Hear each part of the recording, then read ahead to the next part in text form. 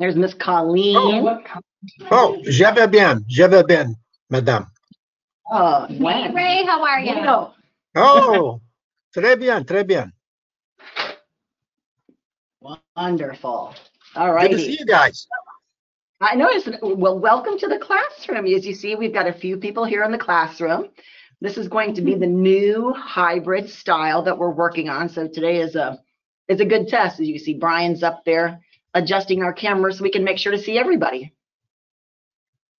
Yeah, this is just a test. You probably can't tell, but Brian's actually on a ladder adjusting the camera, shaking it as you.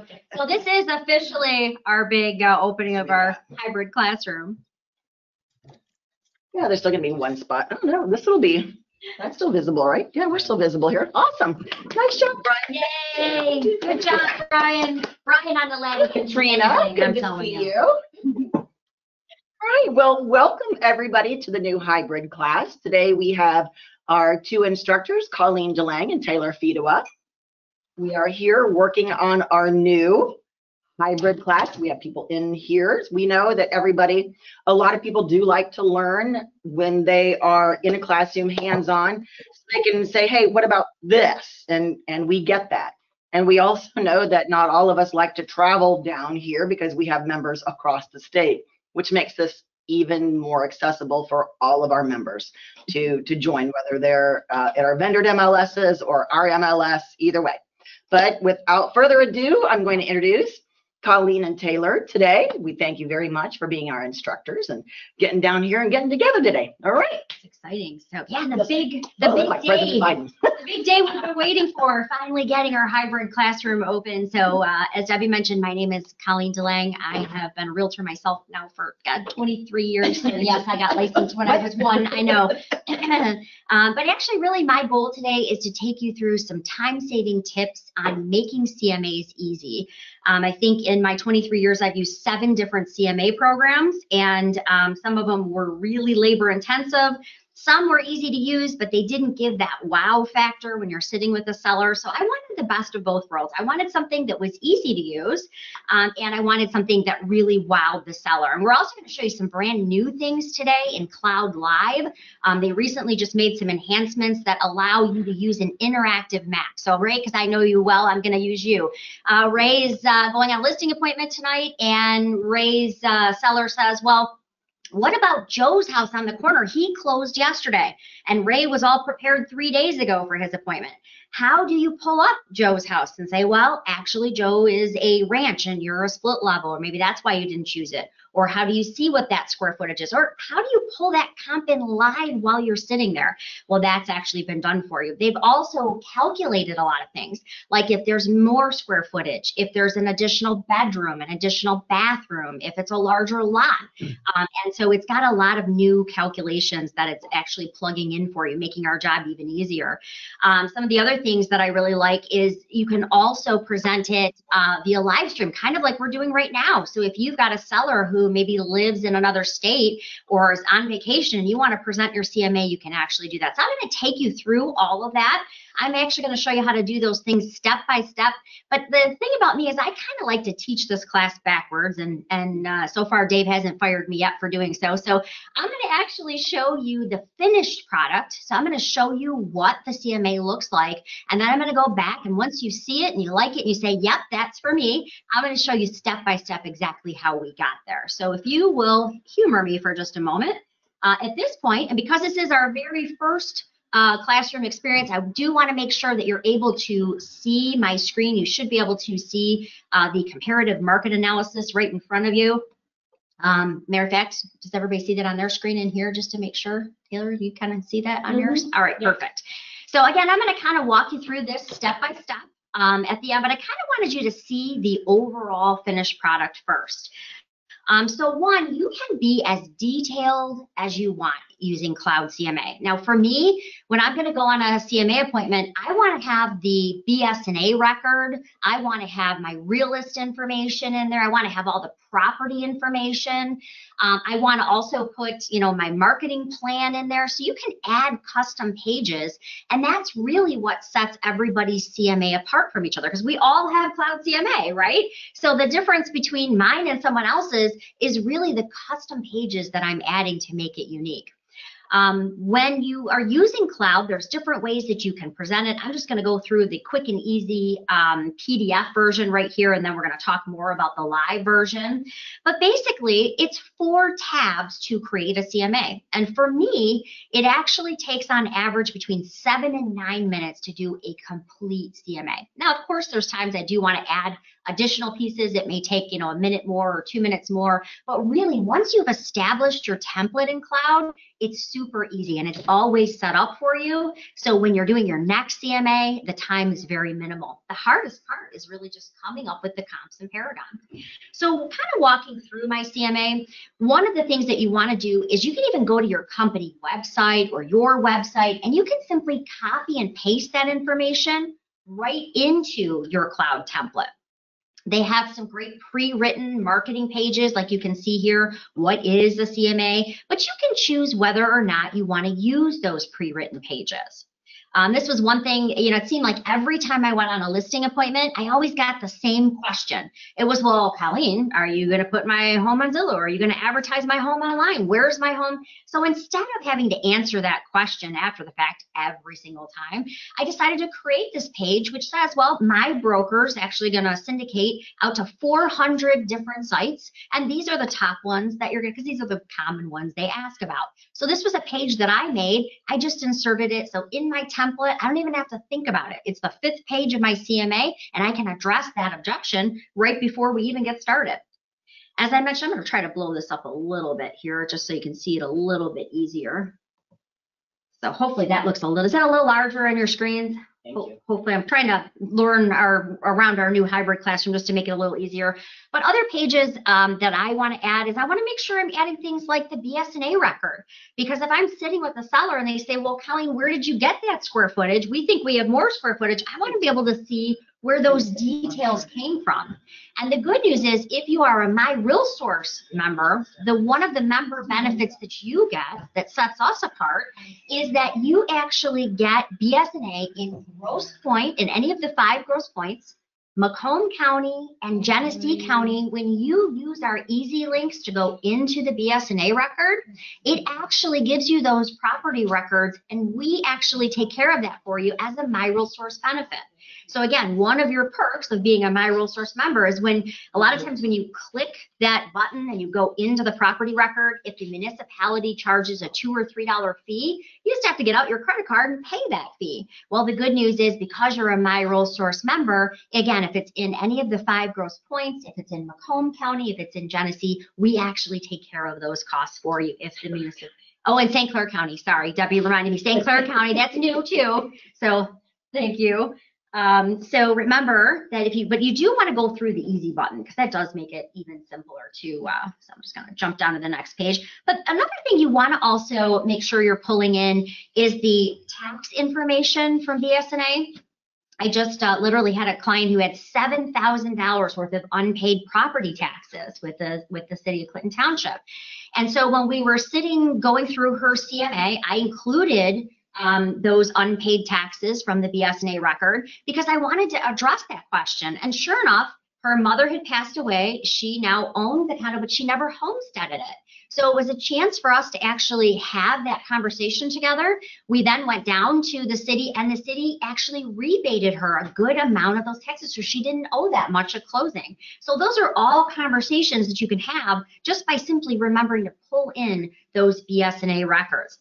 Also, a lot of— Colleen, can I ask a question? Yes. So if I want to put that, say it's a 3-page report from BS&A, and I want to put it in my CMA, do I have to save it as a PDF and then put it in to Cloud CMA? You do. And actually, we're going to walk through that today. We're going to actually go in and add custom pages to cloud just like that. We're actually going to use that exact example. And yes, when you're looking at that property record in BSNA or in RealList, or maybe you have a floor plan that you want to include, something like that you found, you can actually just save it to a PDF, and then you can simply upload it into Cloud CMA under custom pages. But I'll walk you through that process so you can actually Thank you.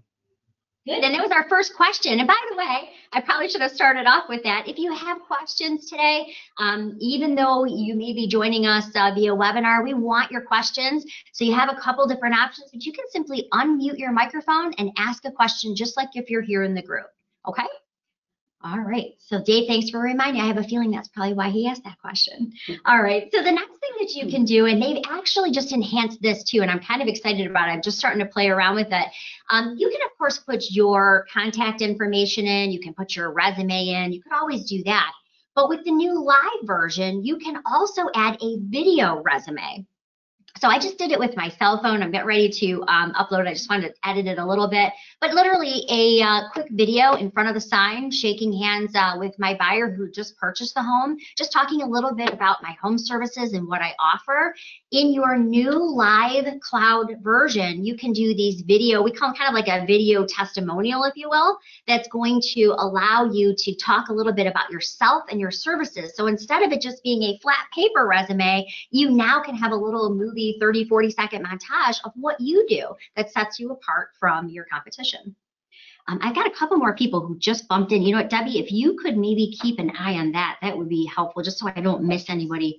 I'm going to update these people to panelists real quick, just so they have the ability to join in. But if I miss anybody, you might have to catch me up. Okay. So next is, how do you want your comps displayed? So for me, I like to include all of the pictures, but obviously if you're going to print your entire CMA, you may not want to print, 60 pictures if they have 60 pictures in the MLS, right? So I'm just going to kind of bring that down so you can see it. When you're including the comps, you can choose from several different layouts for your comps. So as you can see, it's pulling up a map of where the comps are going to be located. It's giving a price of the comparables, but you can choose to take that out. And I will tell you a good example of that happened to me. I was listing a house in Sterling Heights. It was the cutest little red brick house from the outside. Like, every brick was perfect. The shutters were perfectly painted. The flowers were all in a straight row. It was an adorable little house. So I thought, I'm going to one-step this listing, no problem. I literally stepped into the home, into about 7-inch blue shag carpeting. I kid you not, like, the kind you go, wow, that's haven't seen that in a while. But then in most of the rooms, she also had those big stick-on orange wallflowers. Remember from the Brady Bunch? I don't know if anybody knows what I'm talking about. And they say it's coming back, but it ain't ever coming that far back, I assure you. But now I had a situation because I literally had my report printed out, right? And I had it priced as an average comp until I saw the home inside, and now I'm realizing we're going to need some serious updating. So here's me back then. I'm in the bathroom trying to rip out my suggested list price page, right? Because I don't want them to list at that price. I know it won't work. So what this allows you to do is you can show all of the comps, all of the interior photos, but remember, when you're using cloud, you can also update it even at the time of the appointment. So remember how I said you not only can pull in from a live interactive MLS map, but you can also make edits to your suggested list price. And the reason I bring that up is if you know that all the comps point to, and we'll use this example, all the comps point to a suggested list price of maybe $260, but you know that this one needs a little more updating, you have the choice to remove this particular page and put in your own suggested list price. So that can be very helpful if you've got a home that maybe needs a little more updating. So when you're talking about the comps themselves, there's several different templates that will lay out how you want the comps to appear. I sort of like the photo with map. There's photo with map and photo with max data. This is the photo with max data layout, and I'm going to show you those options in just a moment. But I like it because it's very clean and easy for the seller to read. Also, it allows me to have all of those photos in there. So if Joe Schmagegi, our seller, says, well, Did Mr. Namowski on the corner, did he have a finished basement? Well, I maybe haven't seen Mr. Namowski's house, but I can still go in, I can go through all of the photos, and I can address that question because I have all the interior photos. Obviously, if you're going to print it, you probably don't want to include all the interior photos because remember, you can add up to 99 photos. So it's just how you're going to be presenting it. Okay, so I'm going to just kind of fly through a few of these comps. Again, a lot of times you'll find floor plans in there, and go down to the end here. Another thing is they have a lot of pre-written marketing pieces that you can choose. So whether you're new to the business or whether you're a seasoned veteran, I promise you, you'll find some really good pieces that you can use. You can also choose if you wanted to like break down like price per square foot. I kind of like this one. A lot of times, especially if it's a first-time seller, you're netting them out. And all of a sudden their eyes get huge when it comes to the commission and they think, oh my gosh, you must make more money than anyone in history. They generally don't understand how commission is distributed between the different parties. So this is kind of a nice little overall that talks about that, there's a listing agent and there's a buyer's agent, that we both have brokers, and it sort of helps address those commission objections as well. So I like how easy it is. I like how clean it looks. I think it's very easy for sellers today to understand. And really, Cloud does most of that. Now, Cloud CMA not only does CMAs, but you can do property tours, you can do flyers. They have a really cool lead generation tool that I'm going to show you in just a couple of minutes. So it actually has a lot of robust pieces to it. But if you're interested in using Cloud CMA, the first thing you have to know is, well, how do you get the comps to build your CMA report? And that's really in Paragon. The nice thing is, if you just do a search in Paragon and you hit the easy button, the rest of that is going to fall into place for you. So we're going to actually do it step by step. But if you do have any questions today, again, just jump right in there. And Debbie, if you kind of watch the question, there is a questions box also in GoToWebinar. So if you're not quite comfortable, or maybe you don't have, I know there's one person without a mic. If you don't have a mic set up, you're more than welcome to go into your GoToWebinar panel. There's a little questions box, and you can type your question too. And I know Debbie's going to keep an eye and just make sure if those questions come in, they get answered right away for you.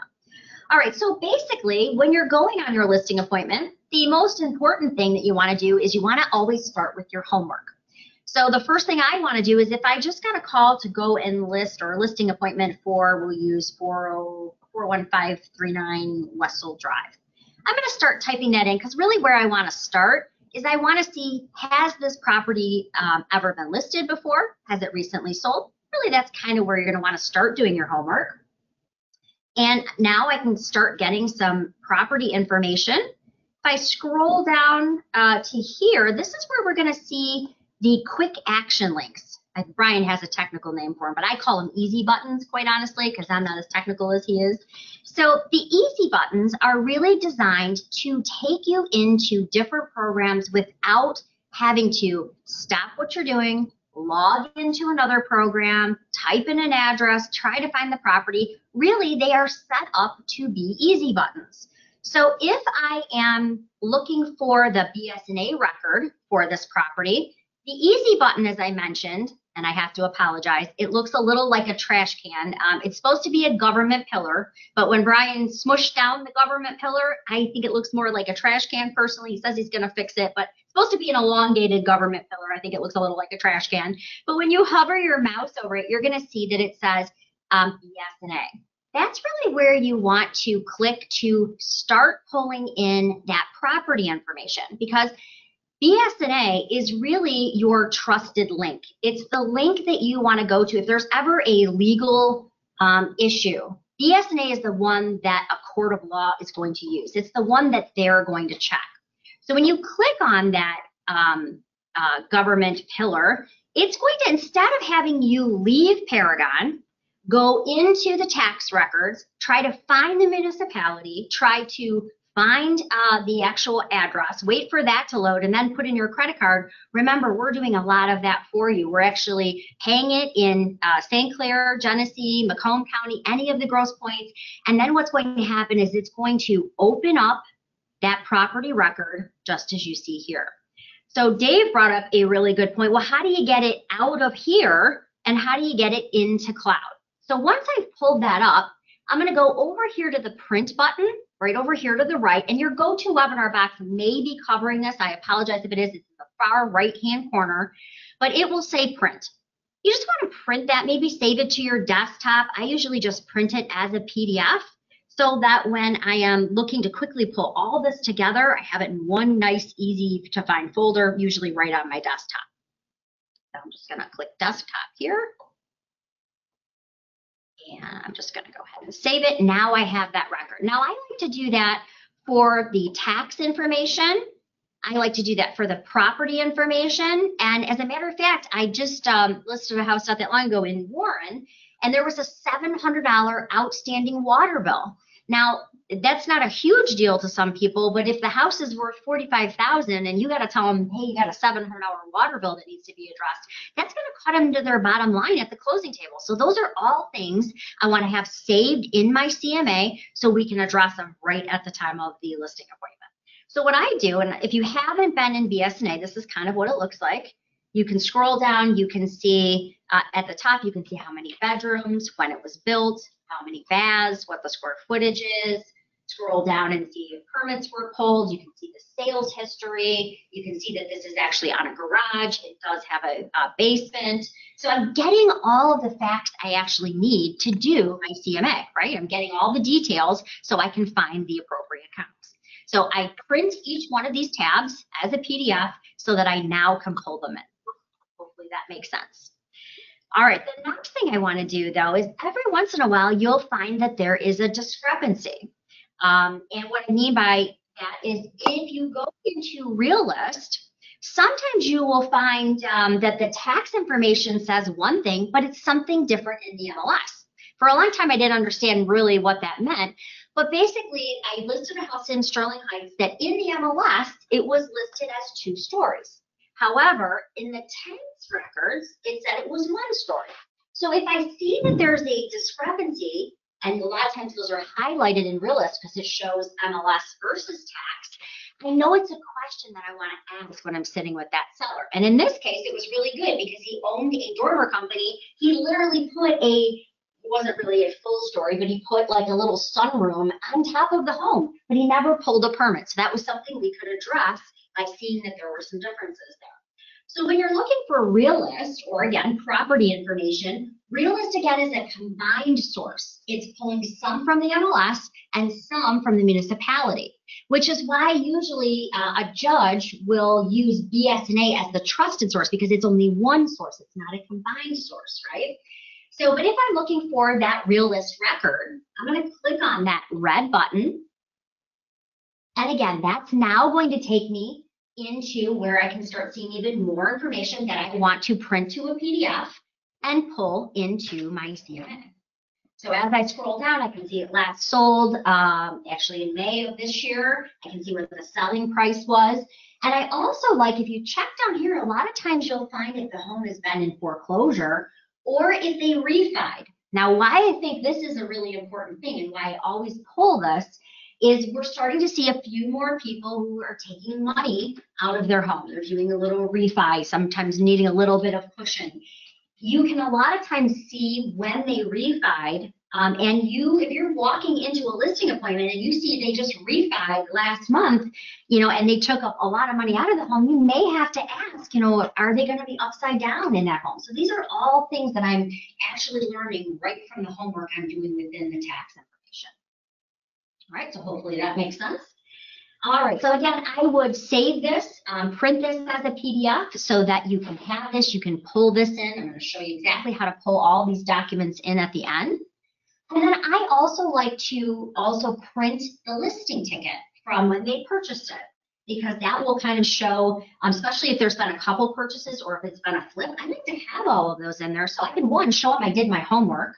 And 2, I can actually see when they closed, if there were concessions, how they purchased it, and I can see all of that detail. So again, I like to print that so I have it. All right, so now we've gathered how many bedrooms, how many bathrooms, what's the square footage, does it have a garage, is it attached? We're getting all this information together to start finding the right comps. To find the right comps, we are just going to do a search in Paragon. So I'm going to go to my second tab here, which says search.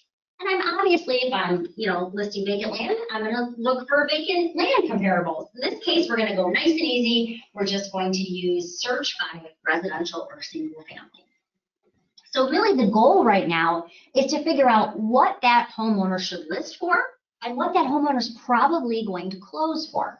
So as I scroll through, I'm just answering some basic information like single family or condo. If you don't know what goes in a particular field, remember you can always click on the magnifying glass to the right and it's going to show you what that particular field is asking for, because we're always adding new fields and new features. If you ever have a question, you can always go to that magnifying glass.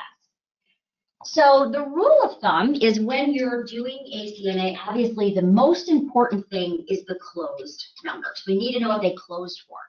However, I'm kind of an old Floyd Wickman fan. I don't know if anybody even remembers who Floyd is. I grew up with his Sweat Hogs class, and I just thought he was fantastic. He was such a good speaker, but he always said, Colleen, if you're going to take somebody's time, you better know what's active and what's pending right around them too, because they do, and they want to know you do it. So I've always gotten in the habit to always not only add closed, but all actives and pendings. Now, right now, it's been such a strong market for sellers. Really, we haven't seen so many needs to have expireds in our CMA. But if the market turns, as I think we may see, you may even at some point want to consider, if you have a homeowner, let's say a seller, that says to you, Colleen, I know you say your home is probably around 300, but we want to list for 400 and take a shot and just see if it works. Those are times you may even want to consider adding one overpriced expired. Maybe one that's been on the market for 350 days and has had 5 price changes. You know those kind. So when they suggest really overpricing their home, you can say, well, I know you feel like that, but Mr. Schmagegi on the corner, he also felt like that. And look how long he's been listed and look how many price changes he's had. So those are all kind of little tips that you can put in your CMA if you come up against a seller who maybe wants to overprice their home. Now, I'm going to be honest, I don't really love the MLS calendars. So actually clicking and then clicking 6 months back, that's too much work. So you can go right over to the date range here. When you click on that date range, I just obviously want to find close from the last 6 months, because an appraiser in this area, that's what he's going to do. I also want to change it from sale to rent, because I really only just want to tell them what they're going to sell their home for here. But I'm going to bypass a lot of these fields. And the reason is, I want to do pretty much what an appraiser is going to do in this area. And I know everybody right about now says, oh, does that really matter? Colleen, things are selling for over appraised value. But you still need to know what it's going to appraise for. Because if you get that offer and it's $300,000, but it only appraises for $250,000, somebody's got to make up that difference, right? So you still want to think like an appraiser. You want to come up with comps like an appraiser is going to do. So you can basically have all the proof you need that the home is going to sell for that amount. All right, so I want to also add in some more basics like structure style. If this home happens to be a 1 bedroom or a brick ranch, so I'm going to do a 1-story home, happens to have 3 bedrooms, not a whole lot on the market over there right now, and I might want to try to get a couple pendings and active, so I'm going to do 3 to 4 on the bedrooms. But obviously the goal is really just to have it as close as you possibly can be. You want to really compare apples to apples whenever possible. So this has 1.5 bathrooms, so I'm going to do 1 to 2. You could actually use the half and full baths and be even more specific. I'm just going to use the total bathroom fields because I think that's going to work in our example today. Does it have a basement? Yes. Now, a lot of people start getting into features when you're doing a CMA. In our market right now, I would kind of caution you about adding too many features like finished basement, things like that, because there's not a lot on the market and you want to make sure you're getting your seller the most amount possible. So if you're picking only show me things that are comps with finished basements, you might be really losing it. And the agent may not have selected that particular feature, because remember, features are optional. They're not mandatory. So I would kind of stay away from using additional features when you're doing a CMA.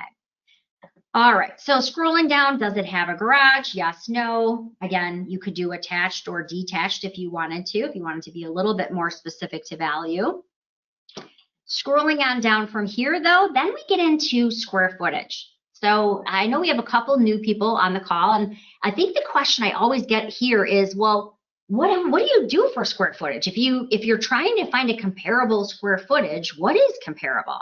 Well, all the appraisers I've ever talked to, and now sometimes, let me just caveat this first, sometimes if you're working in a rural area, you have to kind of make the circle a little bigger. What I mean is I'm going to give you the specifics that you're generally going to use in most areas.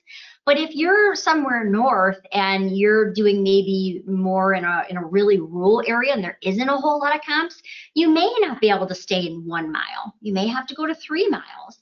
You may not be able to put in structure style and find exactly what you're looking for. So sometimes you have to play with these. I always say start with the basics, and you can always open it up if you're not getting any results. So square footage works like this. Appraisers generally use a 20% square footage rule. So in this case, when we started doing our homework and we went into the property information, it was 1,361 square feet.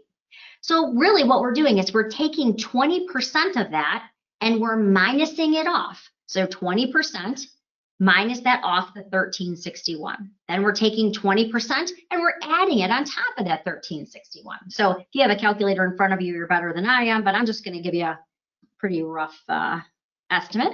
So our square footage rule is going to be 20%. So it'll be around 1,150 to 1,550 in our example today. So that 20% square footage rule is generally what most appraisers tell me. And I've asked for many years, they all stick to that 20%, except for sometimes in those rural areas where you do have to open it up a little bit more. Now you're probably thinking, okay, lady with the fuzzy hair, you have got 8,000 comps, you're gonna be there forever. Well, we haven't put in the most important thing, right? It's location, location, location. But I just don't want to pick a city, right? I want to do what an appraiser's going to do. I want to stay within 1 mile of that subject property. So how do you do that? How do you do that like an appraiser would do it? And the answer is you're going to go right into this search by map. Okay, so I'm going to click into that search by map field. And generally what happens is when you do search by map, it always opens up to your office location. So where my X is would be my office location. And so it's automatically taking you there because that's what we know about you at the MLS. But you can set a default if you want it to be, maybe you work out of your home more and you sell more by your home. You can actually set different defaults in Paragon too. But where I want to draw your attention to is right up here in this field. This field is where you can actually type your listing appointment address and now hone in on the area. The reason I say to do that is, and some people like to use the map with their fingertips, which of course you can do. I think I kind of have, I don't know, thick fingers or something, because when I do that, all of a sudden I start seeing, the continents, and I'm trying to backspace and it doesn't work. So I just like to actually go right up to the field and I like to type in my listing appointment address. So I'm going to type in 41539 Wessel, comma. Now this kind of works, this uses Google Maps, and it kind of works like Google's. The less you put in, the better your results are going to be. What I mean by that is, if it's Wessel, this happens to be Wessel Drive or Wessel Court or Wessel Boulevard, leave off the drives, the ways, the places, because a lot of times if you're abbreviating them or you're spelling them out and it doesn't find them. So kind of think of it like less is best. You want to put in just the route street name, like 41539 Wessel, comma, then what the city is going to be. So I'm going to do comma Sterling Heights. This is a two-step process, and sometimes people get a little tripped up. You want to put the address in, and then you want to hit the magnifying glass first. And the reason is it will recenter your map for you. So now right here, where this subject flag is, that's my listing appointment. That's my subject property where I'm trying to find my comps. So what I want to do now is I want to do what an appraiser is going to do in this area. He's going to look within 1 mile. So I'm going to go up to where it says search radius. I'm going to now search within 1 mile. And I'm going to back this out a little so you can see what just happened. But basically, I now have put a 1 mile ring around my subject property so I can start seeing those comps. The next question I always get right here is, well, what are these little numbers here in these circles? Those numbers are basically where the flags are very close. They could be on top of each other. Maybe they're very close on your map and they're hard to click on when they get too close. So if you zoom in you'll notice it starts to break those flags apart, and I can click on them individually. If I kind of want to see what that particular comp looks like, I can just click on the flag, and over here to the left, it's going to show me what that closed comp or pending comp looks like. All right. So let's say for one moment that you did this, and I've got a few comps here, so we're looking good, but let's say you did it. It's a little more rural where you are, and you're kind of thinking, well, I didn't get any comps, you know, and you said, yeah, I got all the criteria in there, but I still don't have anything. You can always go to this edit button over here to the left, and you can click in your shape. So I can click in this bar, and sometimes you have to drag your circle open a little bit. That will give me a little additional room to try and find a comp. So maybe I couldn't find it within 1 mile. Maybe I had to go 1 1/4. Now you could type in 1.25 and do 1 1/4 that way. Yeah. Yes. Your You just screen lost went the off. screen. Uh-oh. That's me. Okay. I own it. Can you bump her down to a panelist quickly? Can you make me the presenter again? Colleen, organizer and presenter. Panelist presenter. Very just little nuance. The little nuances But a of the. big deal there. Okay, we're back. All right, we're back. Okay. Okay, Debbie, don't push that button again, right? Okay, Debbie, don't Okay. push the button again. Okay. All right, so we open this up, Oh, geez. and it's just that kind of day, you know? Yeah. It's just that's how it goes. Yeah.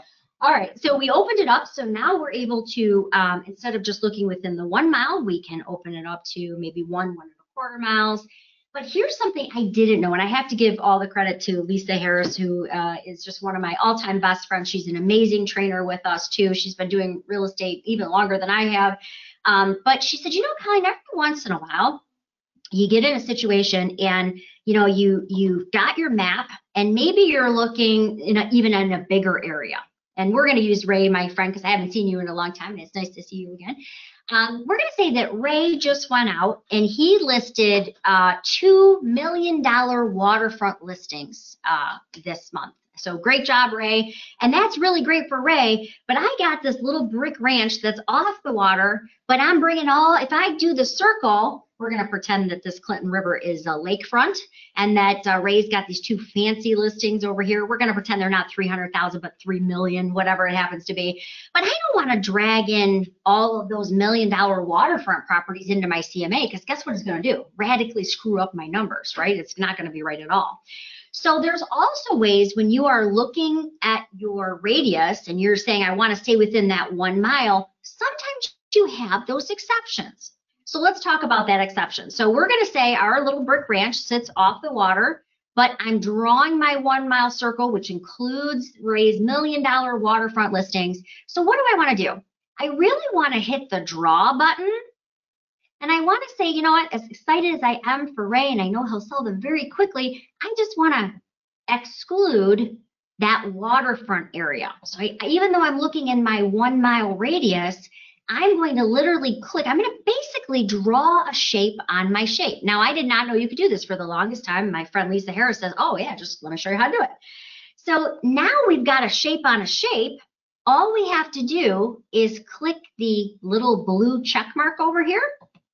And we can, instead of including Ray's $1 million waterfront homes, we've now excluded that waterfront area. So we don't have a bunch of comps. Now we got to go deselect 20 comps because we didn't want anything on the water. This is a really easy way to remove an area. Not only for waterfront, but like I'm thinking of Rivergate. Rivergate has a sub where half of the sub is more newer construction and half of the sub is older construction. So if I have a newer construction home I'm trying to find numbers for, I don't want the 1930s brick ranch numbers messing up my new construction numbers. So sometimes it's a way to literally draw and exclude an area either in a subdivision or maybe waterfront so that you're getting more accurate comps. All right, so hopefully that makes sense. So I can start see I've got my comps are starting to populate right on my map here. There's a couple other really cool little tips here. So now I can see here is my 1 mile radius. I've excluded that area, but you can also use some of the tools to kind of highlight things when you're looking at your map. For instance, let's say that you are listing a house. Let's say Ray's going on his listing appointment tonight and it's 2 hours away.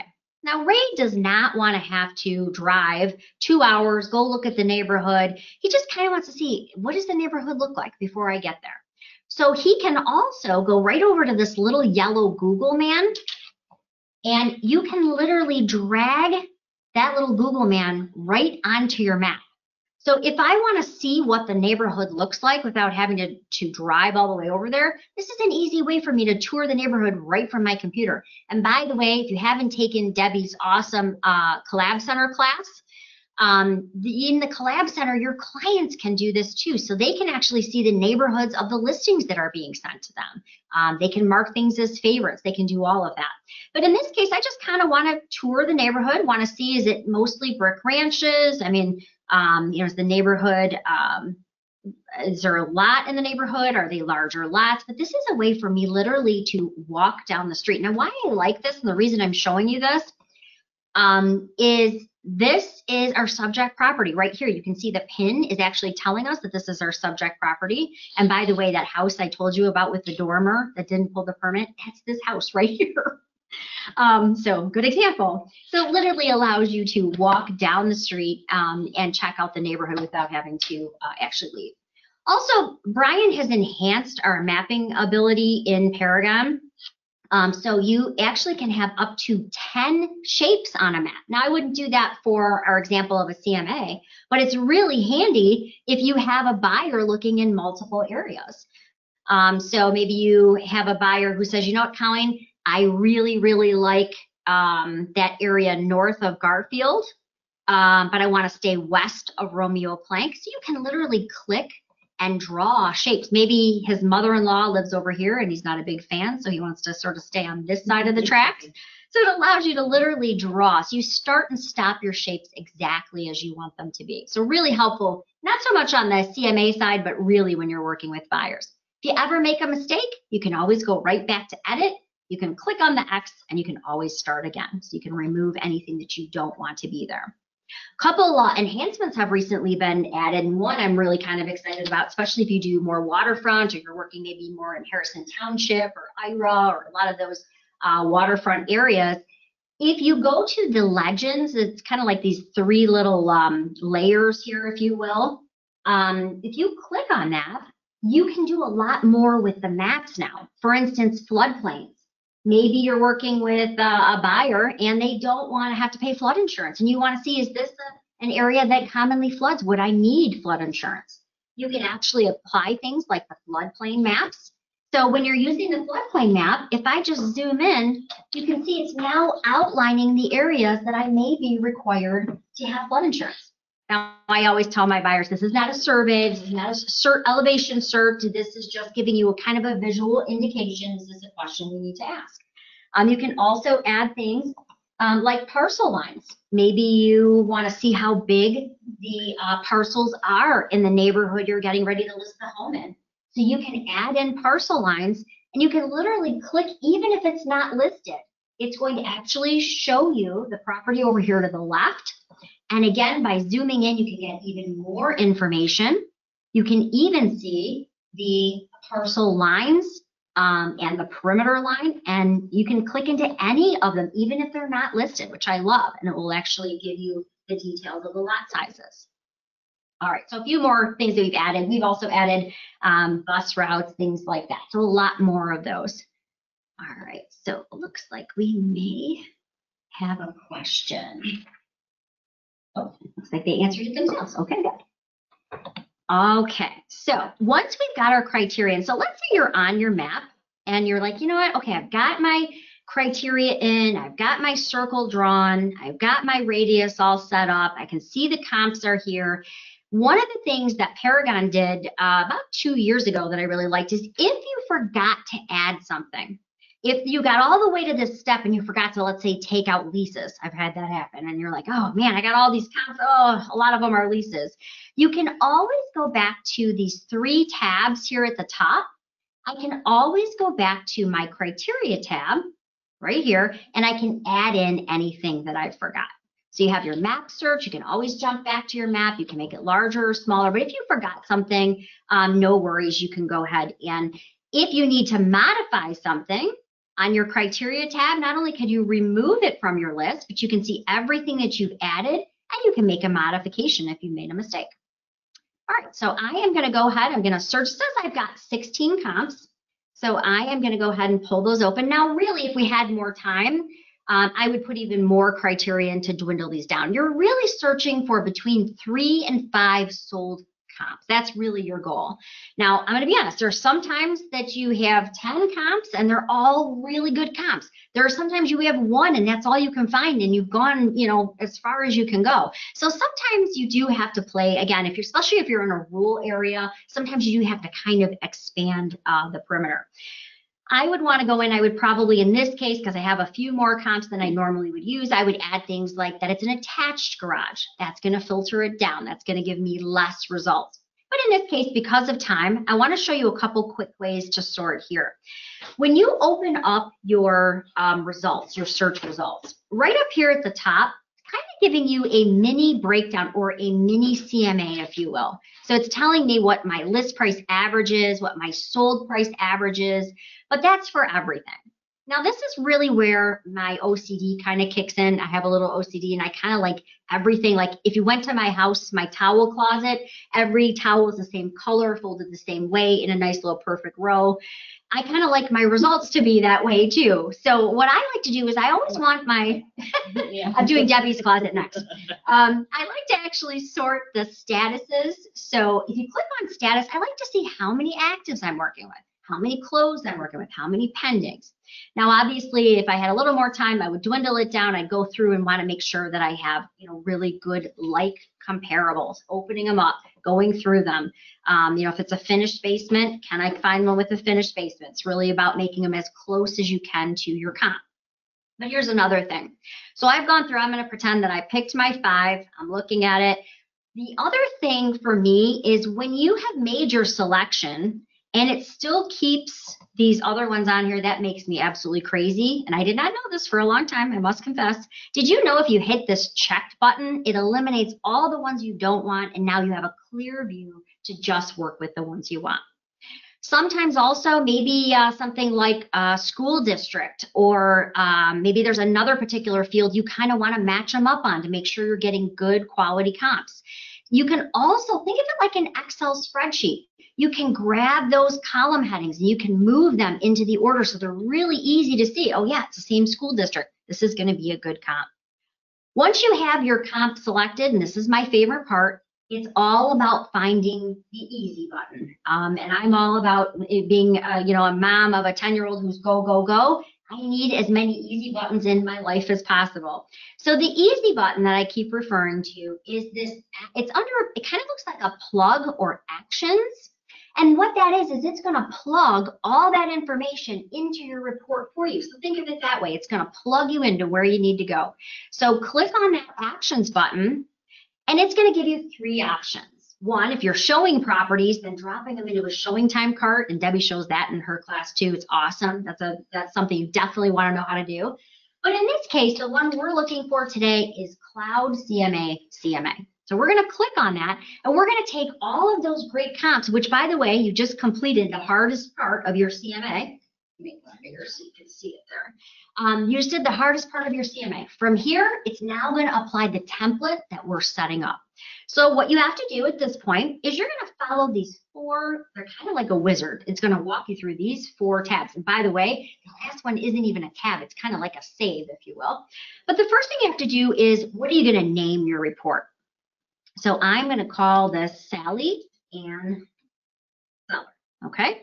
You could put in confidential notes, like, you know, maybe it was a referral, and it's something that just you are going to be able to see. But here's another cool improvement that they recently made. It's going to pull from tax information. So when you start typing in the property address of your subject property, which how cool this is, so I start typing in our 41539 Wessel. When you click on that autofill, it's now just filled in the bedrooms, bathrooms, things like square footage a lot of times will be filled in for you. So you can even go in and add in more criteria, but you can see it just filled in the lot size, when it was built, what the taxes are. It's now pulling that right into your front subject information. Okay, so here's another little cheat. For the cover, if you've never been to the property before, it will do a Google overhead shot. I have to be honest, I'm not a big fan of that. I think it kind of looks sloppy when you're going into a $400,000 listing. I don't want a Google road shot on the front of my cover. I want it to look a little nicer. So here's a little cheat. What I do, and it's just personal preference, you don't have to do this. I usually, as I mentioned, try to find the property in the MLS first. So let's say I went into the BSNA record. I'm just going to grab one here real quick.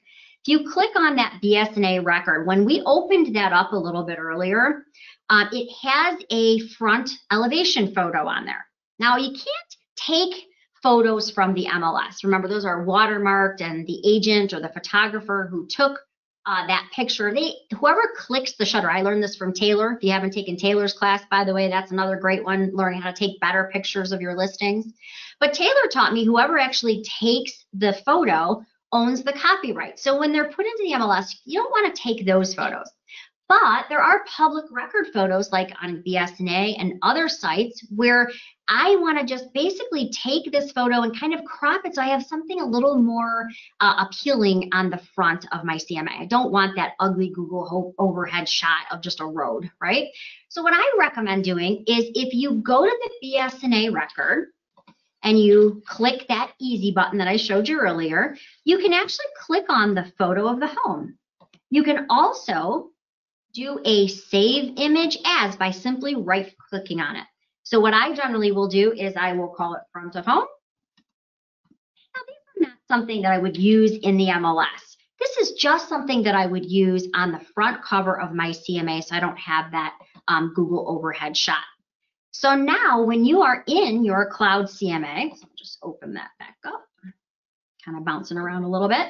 Now when I'm creating my CMA report, I can click add a cover photo, and I can literally go right from my desktop and I can pull that photo in. I can even crop it. Let's see, do I have it? I think I got it right here. Front of home. Now I can even go ahead and crop it down because you can see it's kind of got that ugly little date on there. So you can crop it, you can make it smaller, and now I have something that looks a little more appealing right on the front of my cover. So as I mentioned, you're really just following these 3 easy tabs. It looks like 4, but one is really publish, just means save. Down here, you can see it's actually doing all the hard work for us. It's actually imported all of those MLS numbers for us.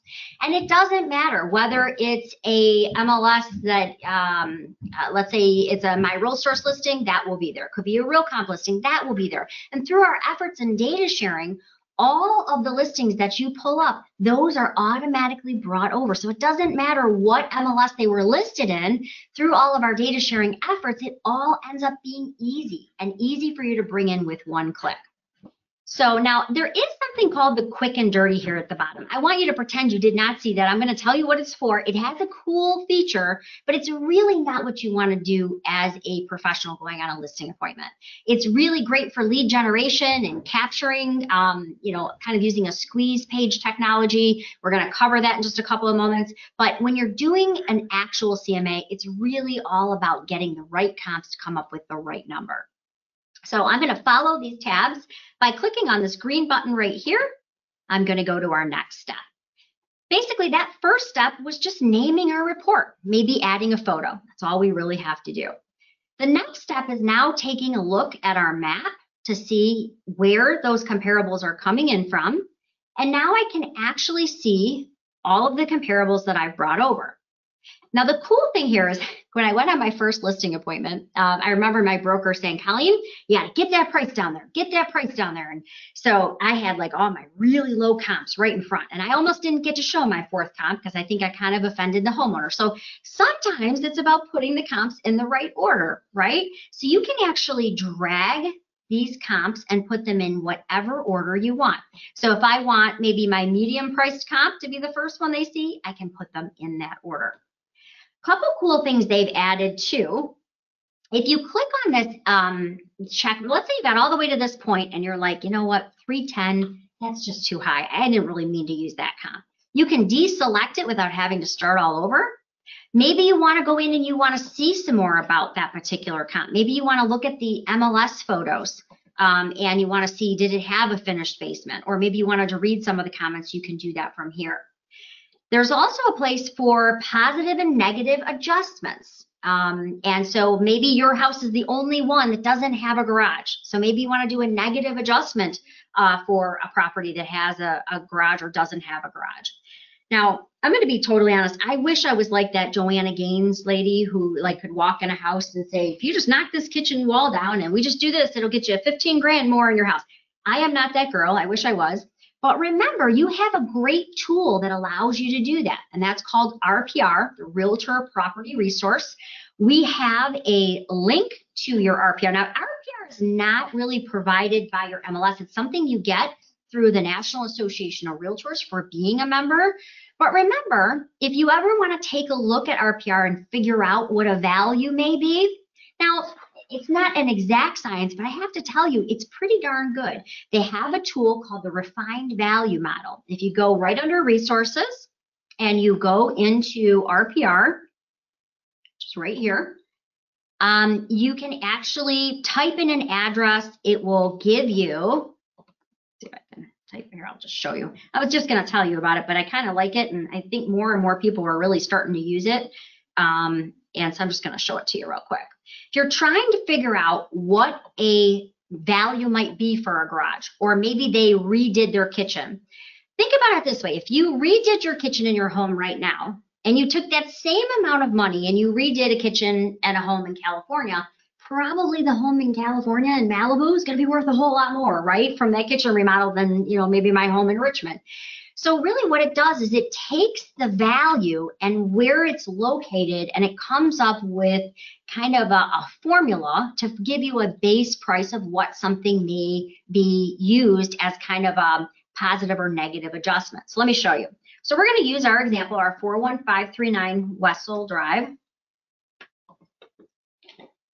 It's going to pull open. Another great place to get photos, by the way. You can do heat maps to see what's going on in the neighborhood. It'll give you all the property details. This would be another great report. If you wanted to put it in your CMA, you could do that as well. But the tool I'm talking about is this Refined Value Model. So you click on that, and basically it's going to give you the property information, but it's going to ask you, the agent, a series of questions. I'm just going to take mine out so I can show it to you again. So under the home improvement, this is where you're going to pick what you did. So let's say the homeowner says, well, Colleen, we put 10 grand into our kitchen. We think we should get an extra $100,000 for our house. Well, you know, some of them think like that. It's a little bit scary, but it does happen. So the idea is, and Floyd Wickman was a big fan of this, he always said, never, ever tell a seller anything.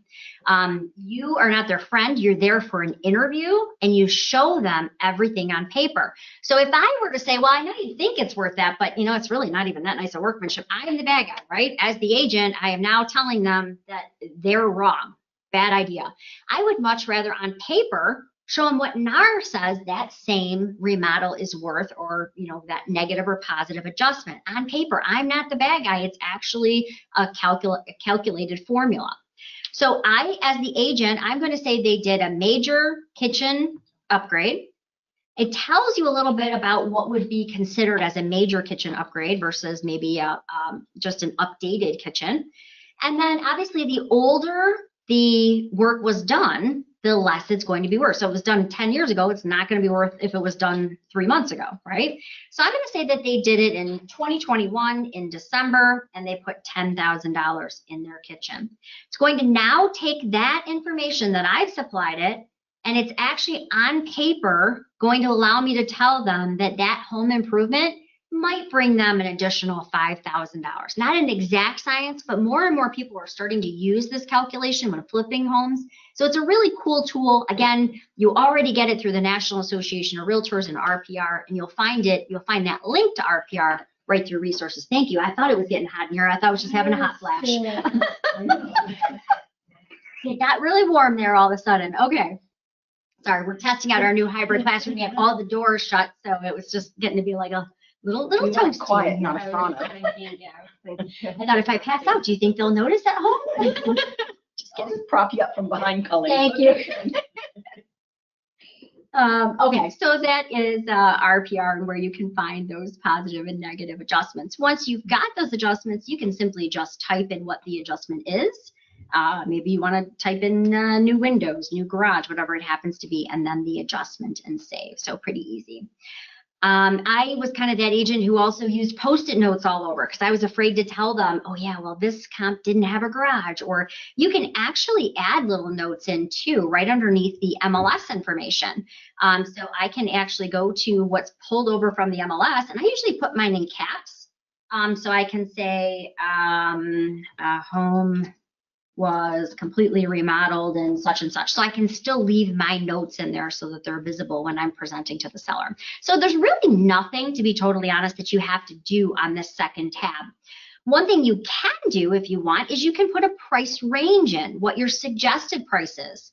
And sometimes maybe don't be like me where you walk in that little house and you step on the blue shag carpeting and you're like trying to rip it out of your book. You might want to give yourself a price range if you haven't been in the listing before. So maybe your suggested price is $250 to $275. You can actually put that range in. Now this next thing, it's here. I don't use this because I happen to be a huge fan of Transaction Desk. We've kept Transaction Desk because our members tell us that they love it. They don't want to change how they work with their documents. They want it to be quick and easy and what they know when they're ready to write an offer. And so with the Transaction Desk program, there are net outs that are already calculated for you. So I can put in what the sales price is going to be. I can put in what I'm charging, maybe I'm charging X amount of commission, and I can figure out the transfer amount, and it calculates all of that for me. You can do that here if you're not using Transaction Desk, but you have to manually do it. Now you can save the items, but you still have to manually go back and compute it. So here's a little tip. If you are like me and you're using Transaction Desk and you love it, save your net sheet as a PDF. Then just pull that net sheet right into your CMA. You're doing the same thing, but it does all the math for me, and I need math help, so that's always good. So remember, if you're doing your net out in Transaction Desk, save it as a PDF, pull it into your CMA. Don't recreate the wheel because it just takes too long. Okay? Remember, you can move those listings in any order you want. Really, there's nothing you have to do on that second step. It's really just for you to review as the agent. Third step, and again, you could hit the green button or you could just click on the tag, is really your template. So the first time you're going into Cloud CMA, you do want to make sure you've got the look. I mean, you don't want to show up, if you're with, let's say, Century 21, you don't want to show up with the Remax balloon. You know what I mean? It's not so good. You want to actually make sure that you have got all of your colors and your themes set up, saved as your template, so your next CMA, 7 minutes, you're out the door. So the themes are really just basically, what do you want your colors to be? So I like the modern ones personally because it puts your photo at the bottom and it puts your basically a footer at the bottom of each page with your contact information. So I'm a big fan. There is every company color, I promise you. And there are themes that you can choose from. If you are with Real Estate One or Remax, a lot of them have actually paid for company sponsors. You'll find yours in your cloud account. You can pull from those. So there's a lot of different choices there. The layout refers to how do you want your comps actually laid out.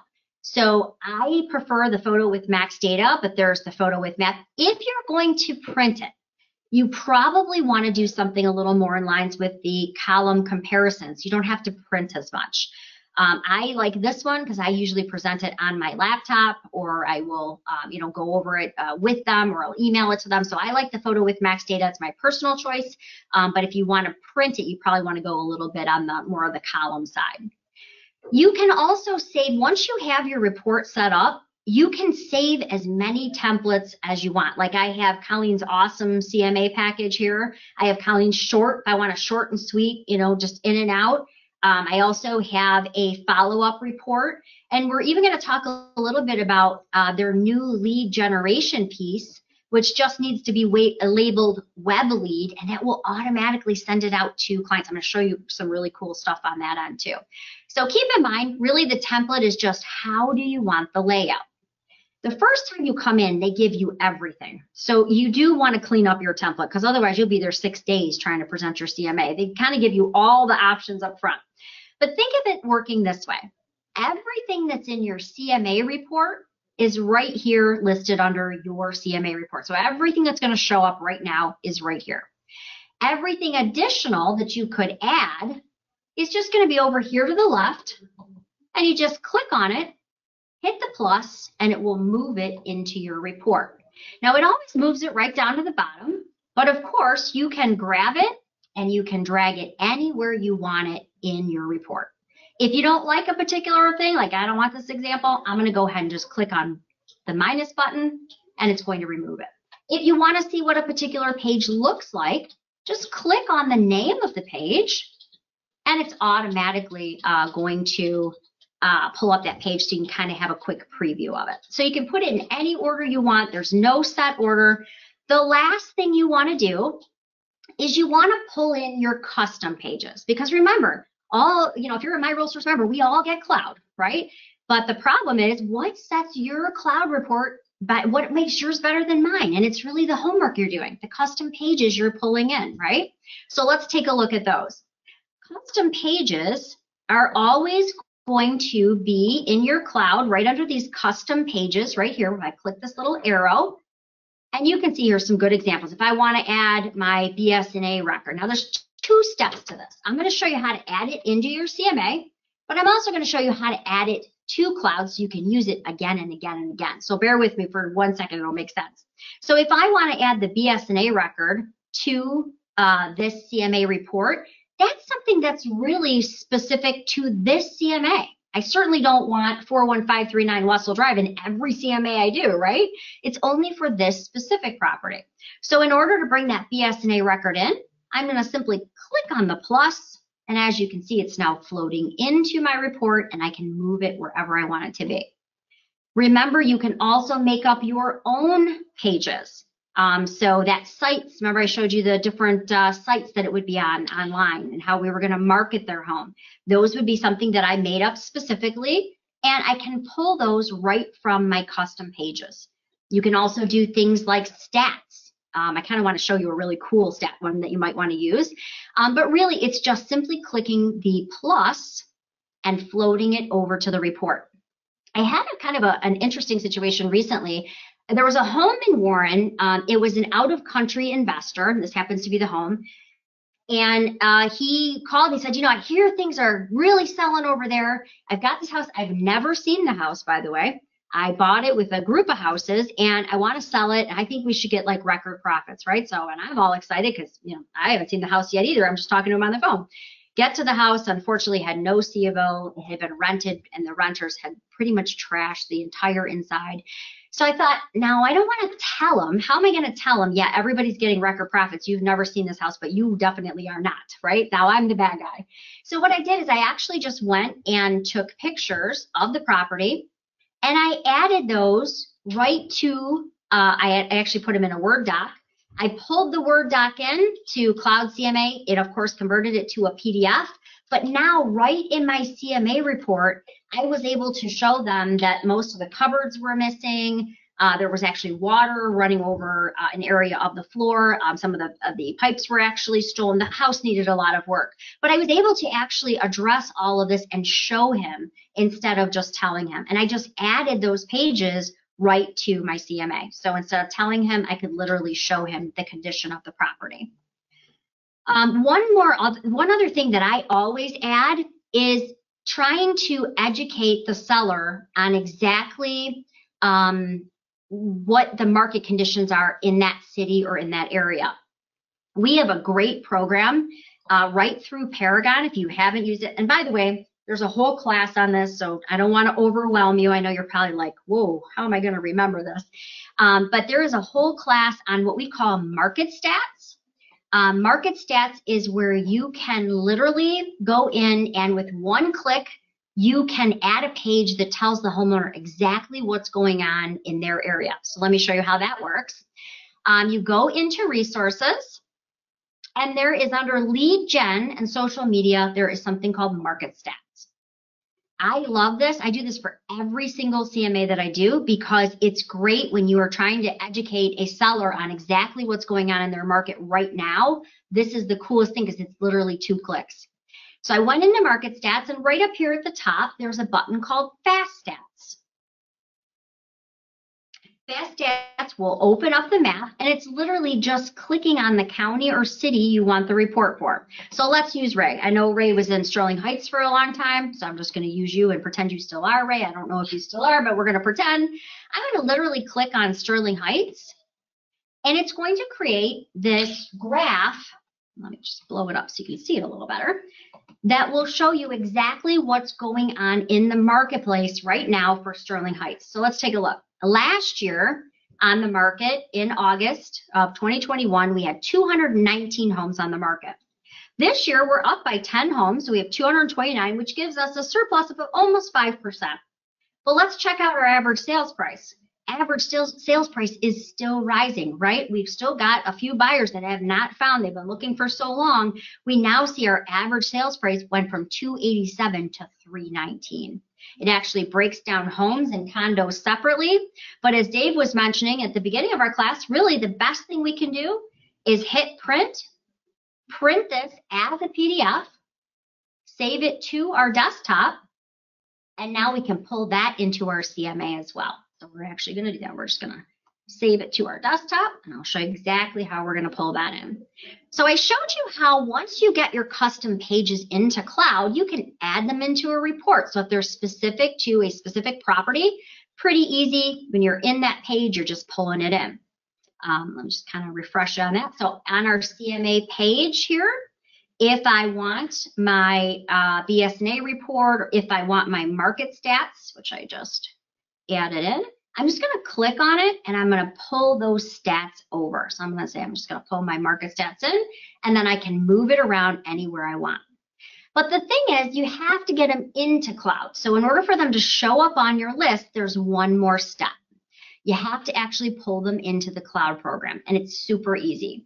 To pull in custom pages, you're literally going to go right over here to, usually it's a picture if you've set up cloud, it's usually your photo, might be an initial if you've not put your photo in, and you'll see right under your avatar or your initial, you'll see custom pages. This is where you're going to bring in all those custom pages that you want to use for this specific CMA. So again, this would be more, not so much something you'd want to use every time. Like my sites where they're going to be marketed, or my marketing plan, that's in my template because I'm going to use it every single time it's going to be in there. But if it's real list records or BSNA records, those are a one-time use for this CMA only. So I got to pull them in. So in order to do that, there's two different ways. If they're something like your resume or something you want to create, again, something you might want to have in there all the time, they give you some templates. So if I wanted to create an action plan, a marketing action plan, let's say, there's a template. I can click on the pencil. I can kind of highlight what would be unique to me. You can add links. You can add things like that. But in this case, most of the stuff that I actually use, like the real list record or the BSNA record, or here's that net sheet I was telling you about that you can do right in, there's the market stats. Here's my net sheet that I actually did right in Transaction Desk. I want to have all of those things in my CMA as part of my CMA. So in order to pull those in, you just go all the way to the bottom. And as you can see, I have quite a few. And you just hit that upload button. So if I wanted to bring in my market stats, I would click upload a PDF, go to my desktop, and I'm simply going to find my market stats, or in this case, it was Sterling Heights. I'm going to go ahead, click on it. And as you can see, I'm now bringing the Sterling Heights market stats right into cloud. Now I can just add it into the CMA whenever I'm ready to use it. So there's two different ways that you want to add it. So that's the hardest part of cloud, I think. Some, like your sites, your resume, you want those every time. They're going to be part of your automatic template that you set up. But there's other things like what you're seeing here, the real list record, the tax record, market stats for specific properties. Those you're going to upload and then simply move them into your cloud report. All right, so hopefully that makes sense. So congratulations, you did all of the hard work. You created your whole CMA. It does auto save. So I kind of left there and went into market stats and a few other things. So remember, it will autosave. It will leave off with the information that you've added. And when I'm ready to finalize it, when I'm ready to make my report all come together, it's that fourth and final step, which is your publish. Don't think of publish as a step. Think of it as any time you make a change. Let's say you spelled your client's name wrong. Let's say you put some wrong information in. You're always going to republish it because that will always pull the latest information up. Then lastly, it takes about 30 seconds to create your report. When I'm ready to take a look at it, the CMAs themselves are always made the same. You make them the exact same way. It's literally how do you want to present your CMA? As I mentioned, I showed you in the beginning that PDF version. This is great if you're going to print it or if you're going to present it. If you click on that View PDF, it's going to be exactly what we looked at in the beginning. As you can see, it's just opening into a PDF. And now that photo that you saw me bring over, that's right here, and I can start going through our report. I can go page by page with that seller. But what about that new live version that I told you about? We'll kind of end off here. That new live version is really created the exact same way. It's just how do you want to present it? So if you want to present it in that interactive way, you're sitting with that seller and you want to use things like the interactive map, you want the calculations to be done, you want it to be a little more, kind of a little more next step and interactive, then you want to hit this View Live. Okay, so let me kind of show you what that looks like. It's still the same process. Again, you're going to make it the same way in Paragon, click the easy button, but you can click Start Presentation, and it's going to walk you through a little more interactive way to present it. If you wanted to present this, let's say Ray's in Florida on vacation, his seller is here, and he wants to present it via Zoom, maybe Microsoft Teams, via maybe Skype, or Screen, which is basically the makers of Slack, if you know anything about Slack, or Google Hangouts. You can decide how you want to present it. Okay, so the next thing is, once you decide how you want to present it, let's go into our comps here. I'm not going to go through the whole thing just for the sake of time, but in our comps, you can see here's our subject property. We can see this is the closest comp. You can see it's pretty darn close. You can also see there's additional garage spaces. You'll see if there's additional bedrooms or bathrooms. So it's starting to do a lot of those comparables for you. It's saying that there's more square footage in this house, lot size is bigger in this house, extra garage space in this house. If you're sitting with the seller, and the seller, will use the Ray example where Ray actually set his CMA up 3 days ago, and the seller says, well, yesterday, Mr. Schmagegi, he closed on his house. I don't see Mr. Schmagegi's comp in here. Well, you know, maybe Mr. Schmagegi is actually a two-story and you're listing a ranch, so maybe you didn't pull it. But you still want to be able to have that conversation with him, right? So I've already pulled my comps, but I can actually go into my live MLS map. That's exactly what this is. So he says, well, Mr. Schmagegi over here on Hillsdale, how come you didn't include his comp? I can click into that live comp. Right over here to the left, I can say, oh, well, actually, Mr. Schmagegi is a split level home, or actually it looks like a tri-level home, and you are a ranch, so I didn't include it because we're trying to stay as close to your home as possible for comps. But at least it gives me the option to go over it with him. Before, I'd have to say, well, let me check on that. Let me go back to my office, or hold on, let me get an app out of my purse so I can pull up the house, right? Now it's right in front of you. If this is a good comp and you're like, oh, yeah, you know what? I didn't see that because I did this 2 days ago, and you're right, it closed yesterday. I can click that toggle and immediately include that comp now in my report. Now, when I go to my comparables, this Hillsdale is now included in my comparable report. So if I slide over here, Hillsdale is now one of my options. So the idea is it gives you a live interactive map that you can even pull up and review things on the side. All right, so I know I covered a lot of information. I kind of bounced you around a little bit, but the good news is we recorded this class. And thank you for being so patient today while we got everything working in our hybrid classroom.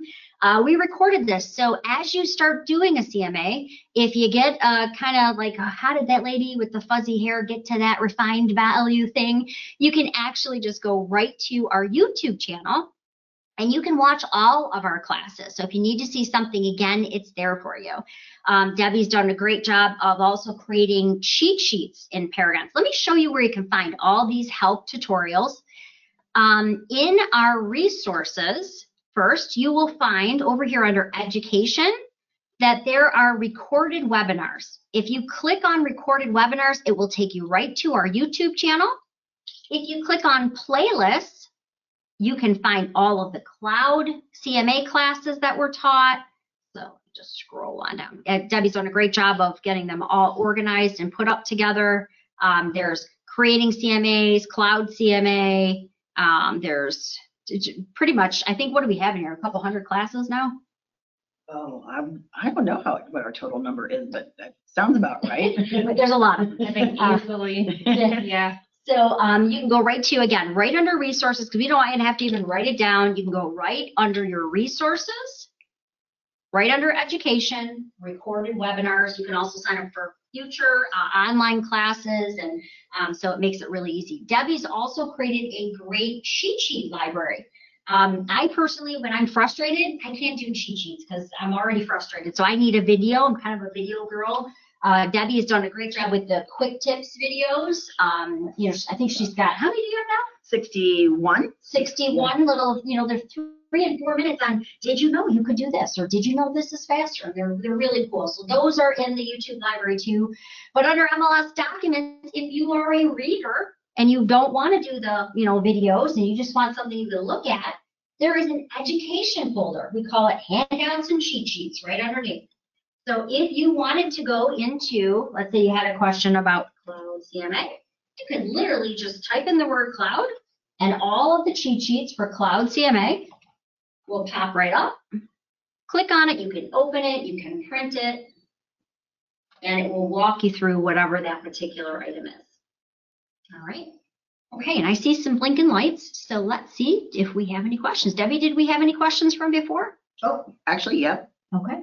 One, there was, when will this webinar be posted? That is a really good question. So I'm teaching from 9 to 12 tomorrow. So sometimes after that, I will check my email, then edit this, and hopefully at the earliest by the end of the day tomorrow. That is the earliest, if nothing goes wrong. Yep. If. So I saw a good question in here. Can you explain where the Google guy was that you dragged out onto your map? Absolutely. He is basically in the map, and you can use him on any time you're using the map screen. So let me go back there one more time. So I went into my searching. We were trying to find our comps. Wanted to know how to use the Google man, and you can do it on your own home. This is a great way to see, you know, kind of even your own neighborhood from a bird's eye view. Just click into your map field. And all you have to do is the Google man, and I apologize, you probably didn't see it because it's over on the right-hand side. Sometimes GoToWebinar does cover that, but he's a little yellow Google guy over to the right. And all you're going to do is you're literally going to hold down your mouse, drag him on your map where you want to set him, and you literally can walk down the road. You can see the house to the left. You can see the house to the right, and you can do a completely 360 view. You can go all the way around. So really easy way to tour the neighborhood. So thanks for that great question. I appreciate it. Oh, I'm sorry. Oh, no, I was talking to Brian. Oh, Sorry. okay. Great information. Thank you so much. Thank you for being present, and thank you for being our test class today. I appreciate it. All right, well, I think that's it unless anybody has any questions. Again, if you would like to unmute your mic, you all have the ability to unmute your mic and ask a question or provide any feedback. We love that too. So if you want to unmute your mic, you're welcome to do so. I can't really see. The only thing I noticed, I can't really see the people's. Oh, yeah? So I have to go this way. Any questions? Yes, Colleen. Hey. Hello. Hello, thanks for being my example so much today. Hey, Colleen. Quick question. At the onset, you talked about dissimilar architectures. Can you hear me? Yes. Oh, okay. Will Cloud CMA do a will allow variances for dissimilar architectures, such as the tri-level you talked about in the midst of all those ranches, such as the appraisers do? Will Cloud CMA do that in the program or not? Great question. It doesn't, that I would do more on the Paragon side, quite honestly, because when I would be doing a CMA, I would probably, if I was listing a tri-level, I would want to search and try to find a tri-level. If I could not, then I would probably have to open up to all styles. So I would try to always do it by structure style first. So if you're listing a tri-level, I would want to put in that it's a tri-level. If I couldn't find anything, then you may have to go do an adjustment. But no, it doesn't do that automatically. That's one of those adjustments you'd have to figure out. Okay, great class. I've got 2 CMAs to do this week, by the way. I love it. That's great. Well, I want to see 2 new listings from you then next week. I'm excited. We need the inventory. Well, good luck. Thanks.